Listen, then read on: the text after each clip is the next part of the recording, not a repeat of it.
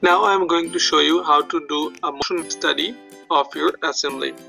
To do that, we have to go to motion study 1 here. From here, I have to add the motor. Once I click it, it will ask for a rotatory or linear. Since I have a wheel here, I want it to be rotary motor. It is already selected.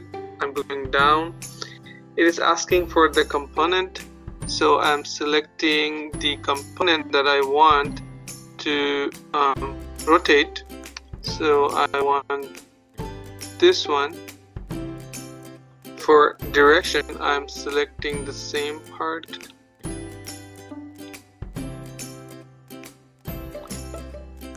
And I'm going down. Make sure I'm selecting constant speed. I can also select other options. Now I'm going to keep with 100 RPM. You can change that RPM. Once you're done, you can say yes, and it'll show the simulation. See, it is rotating. I can zoom out, right? You can see again.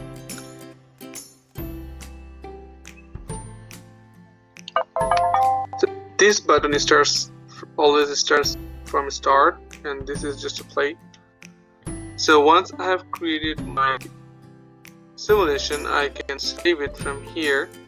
The save window will come up, and here is the option that you can change your aspect ratio.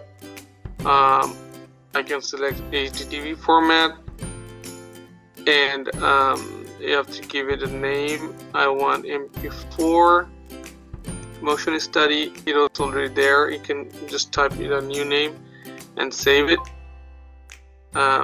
Once you say yes, and it'll save your motion study. Now you have to go and open it.